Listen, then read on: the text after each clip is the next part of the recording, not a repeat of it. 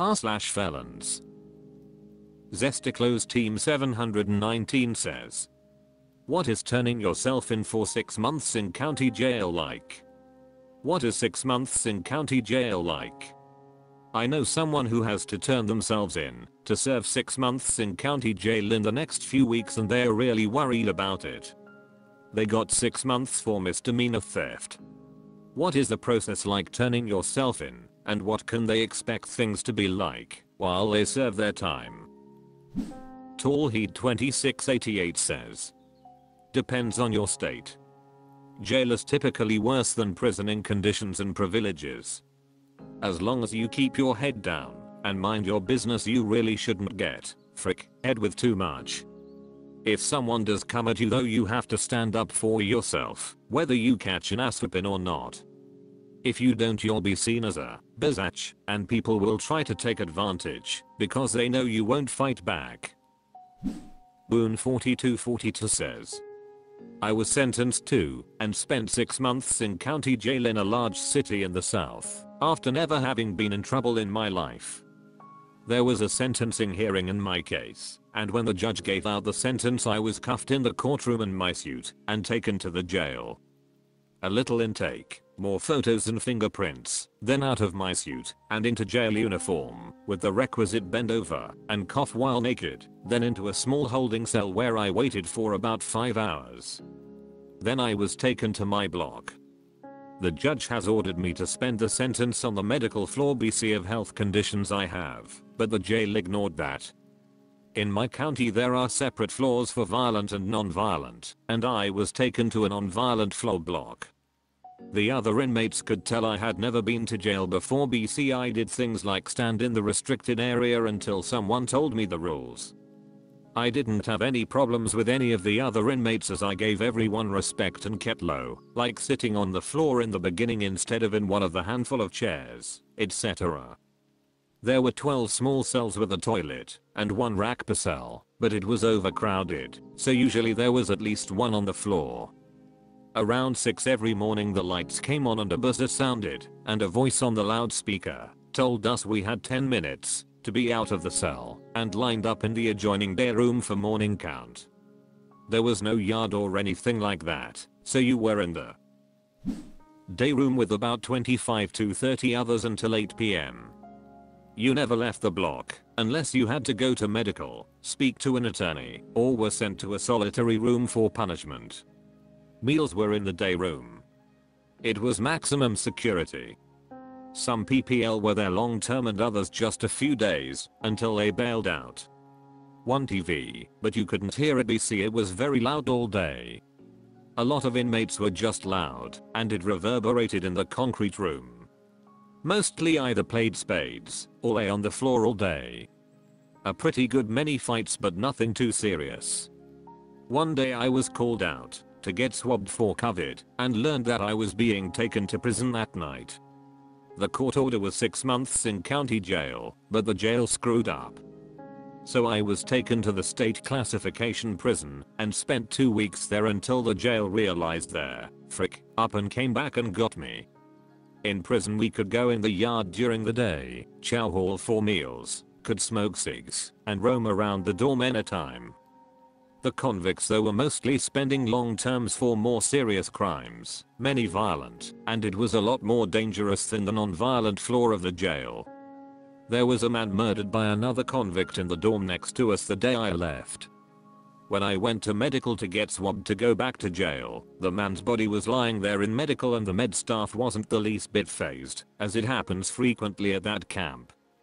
No murders while in jail, but about 4 fentanyl overdose deaths in different. Altruistic Bit 9766 says, former corrections officer at a large county jail here. A lot of good advice about going in with money on his books. Don't flaunt it if you've got it, but if commissary sells something you like from the outside, that can really help you mentally. Also, be respectful of other inmates and officers. Most people in county just want to do their time and get back to their lives, but truly bad people often look very friendly at first glance. Be polite and mind your business. Memorize the phone numbers of the people he'll want to call back home. He may not be able to access that information once he's booked, and officers can't get it for him. Most of us just keep that stuff in our phones. He needs it in his brain. Same with mailing addresses. We used to give indigent inmates free correspondence supplies, but if there's money on his books they'll make him buy it. Talking to or writing people on the outside helps people not feel so isolated. Medical's job is to keep you alive, and they won't do much else, so any dental or medical issues should be handled before going in. If he's on a regular prescription, he needs to find out how to get that script transferred inside, so he can stay on schedule. They'll need written proof from his document. Don't accept favors from other inmates or you'll owe them one. Take advantage of any classes offered, as it'll break up the boredom and maybe even get him out of the unit for a while. r/felons. Human Shake 9403 says, third DUI plus child endangerment. My brother is facing his third DUI plus an added child endangerment charge since he had his son in the vehicle with him. What should he expect? Happened in Louisiana. Fartsnifferous says, a quick Google of third DUI in law shows he's looking at up to 5 years in prison, 30 days mandatory minimum for the DUI alone.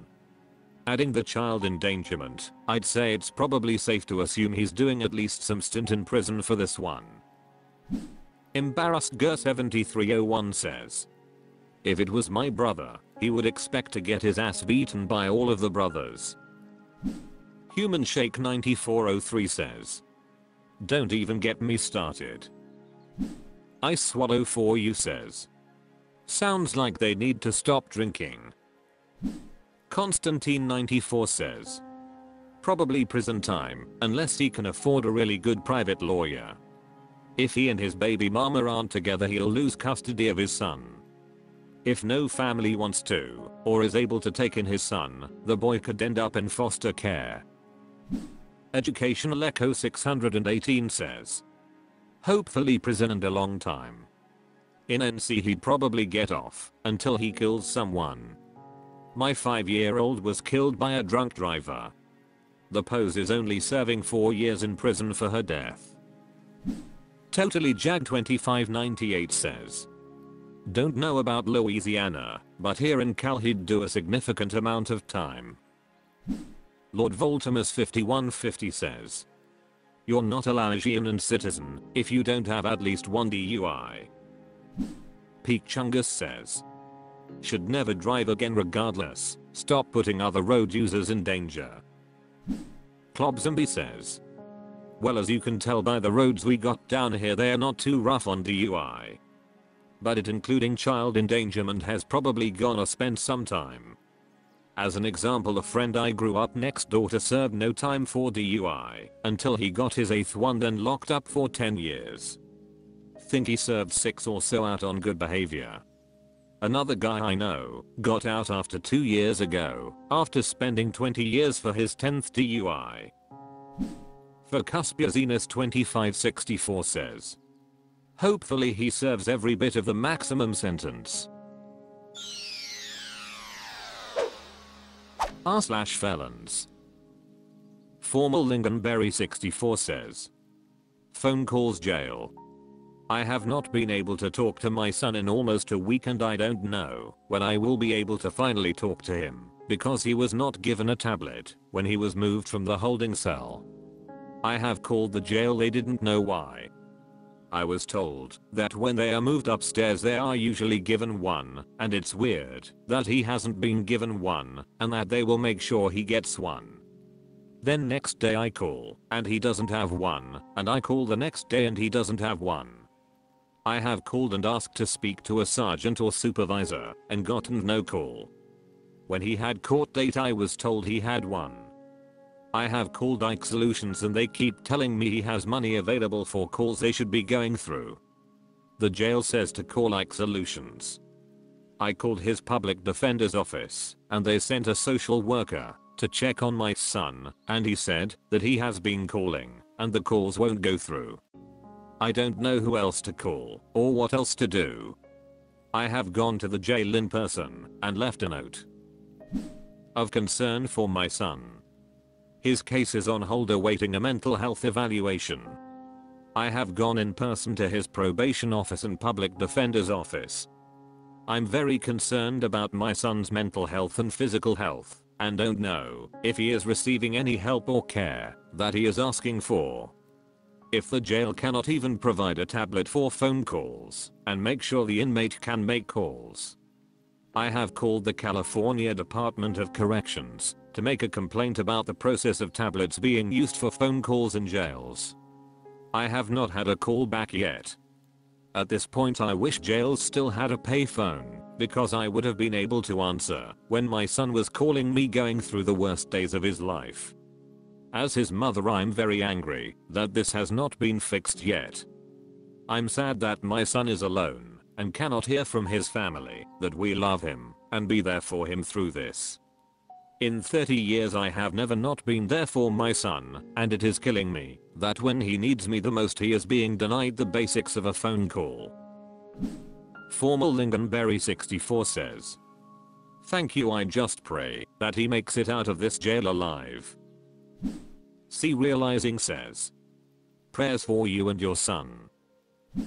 Witty Molasses 8825 says, "I know you're very concerned for your son and care. Unfortunately, when inmates get transferred they can be held in something called the fish tank aka. They are just in a cell 24 hours a day with nothing but their 3 meals a day. Calls can be very scarce during this period. If you can just send him some books until he gets placed in a regular cell, that would help him, rather than him sitting in a cell with literally nothing all day."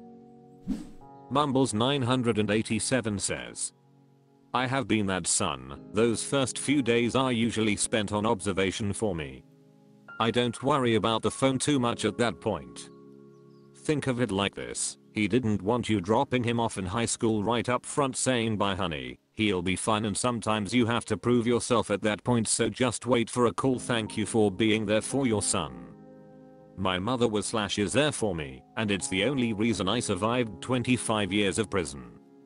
Take a deep breath throughout his imprisonment before saying anything stressful. "My mother exhibits the patience of Job, and she asked me to read it once in a while when I got Winnie. Take care and be kind." Carter Lunolis says, "Ask for the Internal Affairs Department of the jail. They will be able to look into why he isn't receiving services/items he is supposed to." Coke says, "Okay, I'm going to start by saying every facility is different, but in my personal experience, unfortunately I was incarcerated at a young age and did over 2 years. I have a tremendous amount of empathy for your situation, and I hope my comment can give you at least a small amount of some peace of mind. Normally when you're moved from booking into an actual unit there is a delay getting your tablet. Basically when you're in an actual unit your son will be assigned a caseworker. Your son will submit his personal phone numbers that he wants to call to the caseworker, and at some point receive a tablet that is solely assigned to him. Using other inmates' tablets is usually some sort of sanction. The caseworker will call the numbers your son is provided and either approve them or deny them. Your son will only be allowed to call these numbers. Unfortunately the tablet system in most facilities is a bit chaotic. Sometimes units/caseworkers do not have enough tablet in the units, and sometimes you need to wait for another inmate to either be released or transferred elsewhere to finally even get a tablet. The tablets are pretty cheap and also break easily. Usually the screen stops working or the headphone jack just breaks. The facility usually orders them in batches, and getting a brand new tablet can be contested.